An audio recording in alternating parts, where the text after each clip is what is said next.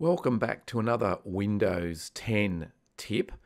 If you recently upgraded to Windows 10 or you've been sort of reading about the upgrade process, there have been a number of blog posts about a setting in Windows that allows Windows itself or allows Microsoft to, in a way, share your bandwidth when it's helping other people to upgrade their versions of Windows. It's a bit like a BitTorrent type option. Now, of course, some tech blogs came out and sort of screamed gloom and doom that this was a terrible thing, and really, I think a lot of clickbait went on, as well as trying to explain exactly what Microsoft were doing. I think if there were the area that Microsoft made a mistake in was that they didn't either leave it off by default or didn't really explain to people what was happening. So it's buried a little bit in the settings here, but we'll go through and I'll show you how, if you wish to turn this particular option off, how you can do that. So we go down to the new Start menu and we go to Settings. And once we've got settings, you can see all the settings options up there now.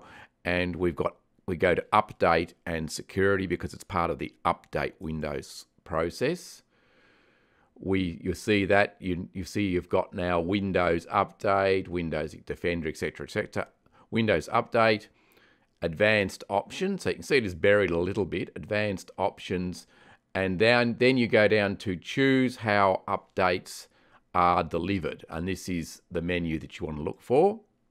And there you have it, updates from more than one place. Now, I've already turned this off, but it was on by default. And basically, when it's on, what it means is when your computer is idle and not doing anything, and Microsoft is pushing out more Windows updates, it can use some of your excess bandwidth or to sort of push out the updates. And I think some of that, it's a bit like, if any of you have used BitTorrents, that you sort of share that with other people. Now, a lot of people may not be on high data caps, and so things like that might influence it. So certainly if that's the case and you're a bit concerned, just follow the steps that I've given you here in the video and you can switch it off and you won't be worried about it anymore.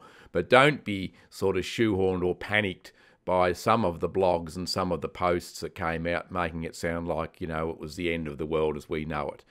So there it is, just another little tip on how to keep Windows secure and how to shut off updates from more than one